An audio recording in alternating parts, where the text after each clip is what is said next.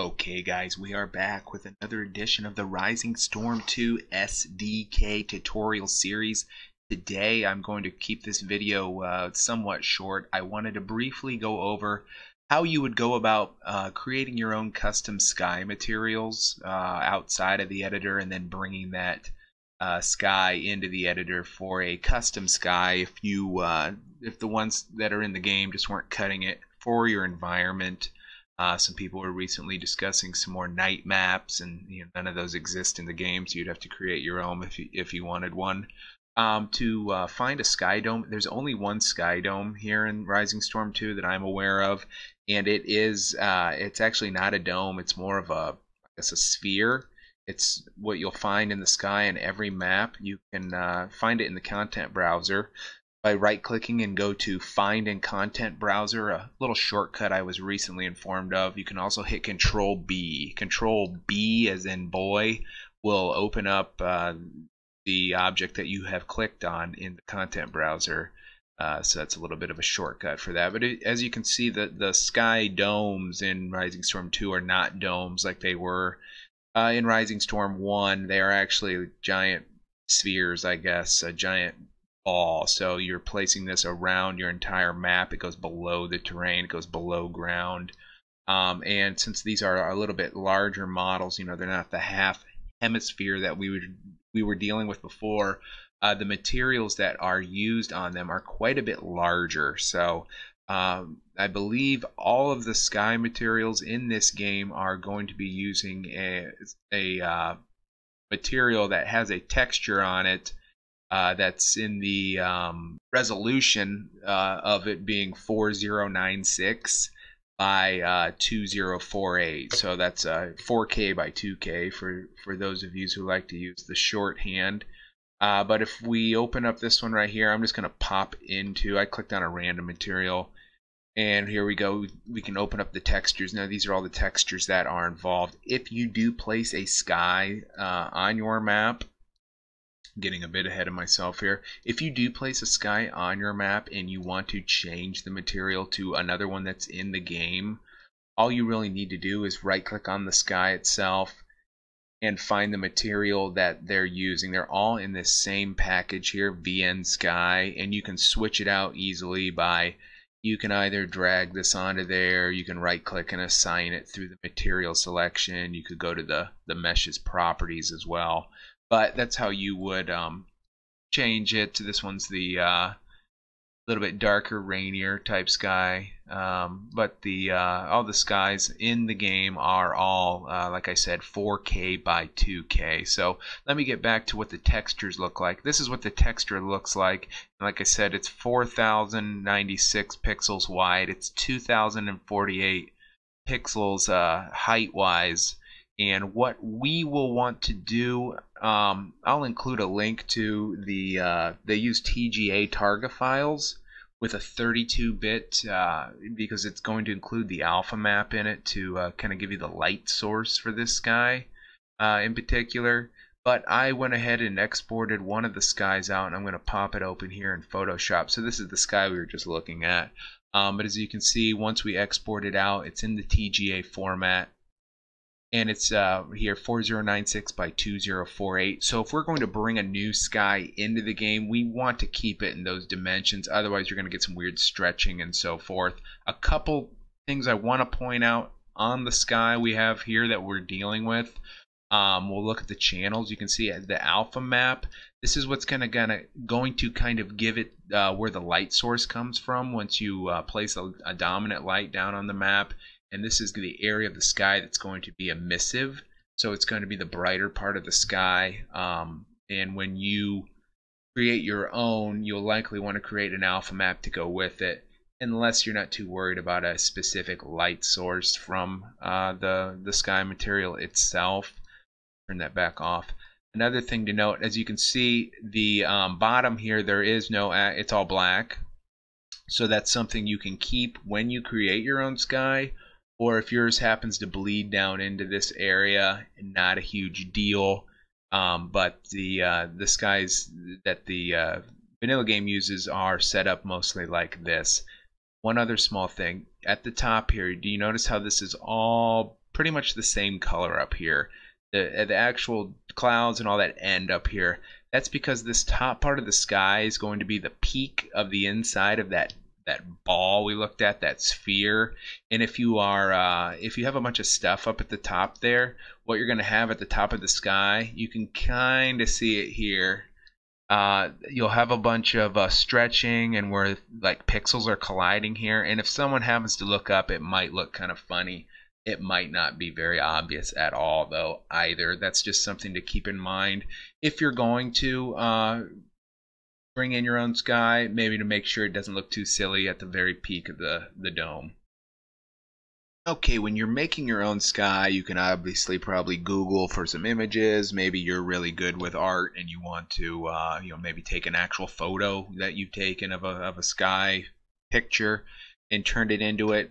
I'm not a very good artist and I'm not real good with photography. So a lot of times I rely on this website, CG Skies. They have a ton of skies. You can pay for some. They have a lot of free ones too. That are not necessarily ultra high definition. We don't really need anything that crazy. I believe some of the vanilla maps even use skies from this website. You can see a little watermark on some of them, but we're not going to get too crazy on here. But a lot of stuff you can see, there's a lot of variance. There's a lot of daytime skies. When you do get into the night skies, I will admit I was a little disappointed because I don't know, this doesn't really look like nighttime to me.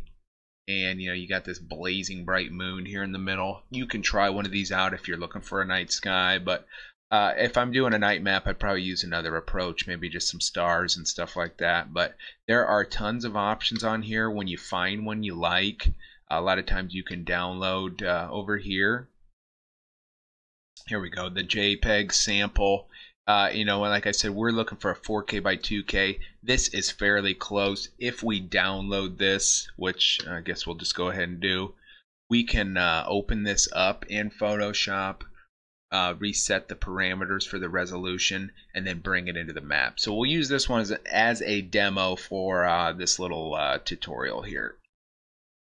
Okay, now that we've downloaded the JPEG sky, the free version, we've brought it into Photoshop or whatever photo editing software you like to use. First thing I'm going to do is just adjust this so it's to the parameters we want.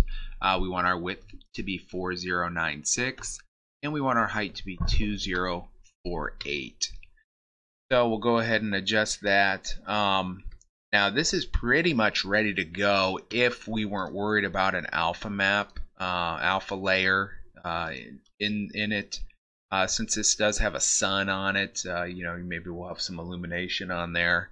What I'm going to do is just, if you're a little bit better in Photoshop, I'm no expert by any stretch. Feel free to do this a different way, but just a quick and I guess dirty way to do this. I'm just going to make a copy of my colored layer, and I'm going to just create a black and white version of it, which we can see right here. And then if I can, we'll merge these two together, but what I will then do is cut this out or copy it. I guess we can hide it later. I'm going to add a new layer here. Automatically defaults to the alpha map. So now I have an alpha map, black and white, the white being the emissive parts of the sky material and the darker ones being the less emissive. So disable or hide the alpha map here. I'm going to, I'm going to just completely delete this layer because I don't need it anymore. And now we have what we picked. So I'm sure that's all right. Now when we go to save this, we're going to click Save As, and we can name it, whatever we want to, blue sky or whatever. But the important thing, we're going to want to save it as a Targa TGA file. Alpha channel's checked here. I think that's default. And then I want to make sure we save 32. Now if we save it as a 24-bit, it's going to cut out the alpha channel. So when we bring it in, it won't be there. So that's about it for that. Now let's go back to the SDK and show you how we're going to import that real quick and plug it into our sky. Okay, here we are back in the infamous demo map. And what I'm going to do here is bring up the sky materials that we went over with in the beginning of the video in the VN Sky package. We got the materials. What we want to do is make a copy of one of these material instance constances, and we're going to want to save it to our maps package. So remember, if I just start to type the first couple letters of the name of the map, I can hit the down key and it'll automatically jump to the map. Maybe we'll name this Custom Sky, or you can name this whatever you want. So I'm going to click Custom Sky. I'm also going to add Mick on the end so I know it's a material instance. It should jump to it now that we've done it. As you can see, I've done an actual sky in here once already. The material instance constances are much more efficient and better to use. So I picked one that was kind of similar to the sky I had created in Photoshop. Now what I'm going to do, we want to import that texture that we just made. I believe we called it Blue Sky. There it is, the TGA. Most of these we can leave default. Yes, we will leave all these default. If we wanted to rename it here, we could rename it. I'll just leave it Blue Sky for now. Click OK. And once the gears start grinding here, if nothing crashes, go ahead and import that into the map. Okay, here we have it's all at the same spot. Now, first thing I need to do, I haven't applied this to my sky, so I'm just going to drag this out here. You can see it change to whatever sky they have here. But now what I want to do is plug in my new sky. So I'm going to open up the settings. I can double click the material instance constants right from the content browser. What I want to do is go down here and find this where the texture is set for this. So this texture is plugged into this, but if you remember, we're not messing with any of the vanilla game files. We made a copy of this so we can do whatever we want to it, and there's no issues there. So if I select my texture in the content browser, click this green arrow, it will plug it in right there. But until I check this box right here, it won't actually activate any of the changes I've made. So I'll go ahead and check that. And that will activate the texture we just plugged in. Now you'll notice there's not a whole lot to see. Honestly, don't like this cube view, but this doesn't really help either. These sky textures in the game, this fake HDR deal, it uses a lot of this fog kind of near the horizon. If you have a particular texture you imported like we did that has a nice horizon and you're not seeing enough of it, you can go in here and adjust this fog contrast. So you jack this number up a little bit. It's going to kind of bring the fog down lower. You can also just lower the density. So it gives you a little bit more of a defined horizon if that's something you want. A lot of times you're going to have mountains and hills and stuff, so they're not going to see the horizon quite as well, but I've got little clouds and stuff like that in here. Now, as you can see with our alpha map, we're getting a little bit of kind of an emissive look right here where our sun is. And if you want to go in here, play with all these settings, this one gives it a little bit more of a blue look. All of these things can be adjusted here. If we wanted less color, we could kick on the desaturation, make it black and white if we wanted to, or just turn that off. But yeah, you can play with a lot of these. Feel for how you want it to look on your map. And let's see how it looks when we apply it on here. So now in the material instance constances, there's nothing you need to save. It automatically saves when you do that. So I'm going to drag that onto there. The lower, I've got fog on this map, so we can also adjust that as well because it was set more for that reddish sky. But there is our sky. There is our sun. See some clouds over there. This thing's blocking quite a bit. I'm going to hide it for the moment. You can see that we have that horizon set there. So this is just an example of how to bring your sky into the game. You want to make your own, it'd be pretty cool to take like a high-res photo and bring it in. I think that would be a really unique way to decorate your sky. But that's just how the basic concept work. As always, if you have any questions or any of this was unclear or went too fast or rambling, please leave a comment below, or some of your best resources are going to be in the modding Discord. I'll put a link down in the description. I think the other one I had been using expired. So thanks for watching. We'll see you on the next video.